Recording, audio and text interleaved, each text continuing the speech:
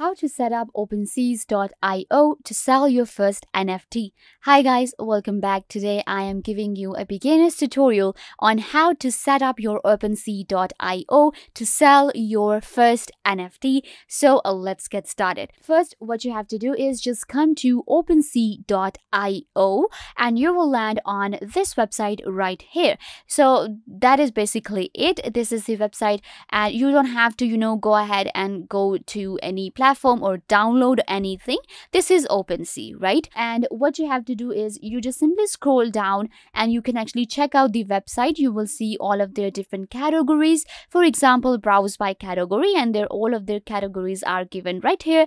For example, art, music, domain name, sports, utility, and all NFTs. Similarly, this option is available here as well. For example, in the Explore, you will find all of their categories and you can just select any of these and then check out the NFTs. So after that, you will be able to see their stats. In the stats, we see all of the, top collections and different rankings of how these collections are actually doing. After that, resources. In resources is super simple. We see their blog and Discord and Twitter, and different links will be given here if you want to check it out. And then you can see the option of create right here. Now, create simply means to create your listing. When we come to OpenSea and we want to sell our NFTs, we have to actually create the listing of NFT, which is also called minting your NFT.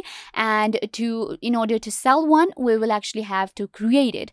Now, to set up your OpenSeas to sell your NFTs, what you have to do is you will require a crypto wallet. So don't worry, it's not that hard. What you can do is you can just simply go to Google and you can just go to Google extensions and get a MetaMask. Now, OpenSea actually works on Ethereum, and for Ethereum, MetaMask is perfect and it is super easy to use. What you can do is you can just simply sign up for your MetaMask with your Gmail account and set up a password and you're ready to go. You can see right here, you don't even have to add different, cryptos, different Ethereums into it. If it is 0, it's okay. You will be able to sell your NFTs because minting is free on OpenSea sometimes, and if you are going with Polygon, then it is going to be gas free as well. So what happens is all you have to do is just get a MetaMask wallet. If you do not know how to get one, it's super easy. Let me just show you real quick. You can just go to Google and type in MetaMask, okay? And once you do that, you will actually find this extension. So what you have to do is just go to MetaMask, open it up, and it is actually a Google extension, so you don't have to download it or anything else. Just sign up for your MetaMask. So once you have your crypto wallet, now we are ready to go. So you can see, come back to OpenSea.io, of course. Now what I can do is I can actually go to create. When I will go to create, they will actually ask me to connect my MetaMask to my OpenSea, or I can just simply go to my wallet and connect whatever my wallet type is. I will simply connect it right here. Now again, it is not necessary that you have MetaMask for OpenSea. I am just telling you that I use MetaMask and it is super easy and most popular option for your OpenSea. So if you do not have any other crypto wallet, then you can, if it is your first wallet, then you can go ahead and create MetaMask. But if you prefer something else, you can just go ahead and create it and just connect it to your OpenSea. So what happens is if I go to my wallet, you will see the option of MetaMask right here. If I click on MetaMask, they will ask me to log in with my MetaMask. So simply click on this and they will just ask you to sign your information to verify it, and then it is connected. There you go.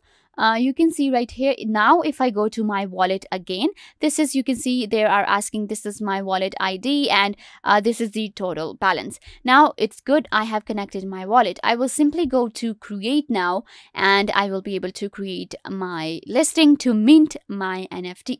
So you can see right here, this is the window that has been opened, which is create new item. Here we actually sell our NFT. We actually mint our NFT in order to sell it. Super easy process. What you have to do is just click on here. You can actually add your NFT, whatever it is. It could be any, for example, it could be any form, for example, PNG or a GIF file, or maybe your 3D or MP3 NFT. I will just simply go ahead and select any design that I have created for my NFT. You can see right here I will be minting this one. After that, the name of your NFT, whatever name you have given it. For example, I can call it Blue Bitcoin. There you go. After that, external link. If you have any website or any external link, you can add it. It's optional. Leave it. If you do not have it, it's okay. After that, description. It is also optional, but I prefer you add description. Super easy. Add whatever you want to add. You can add different information about your NFT. So for now, I'm just gonna, just write the word description very randomly. But it's okay. You can just write whatever you want to. After that, collection. Now, if you have already created a collection, you can just simply select it.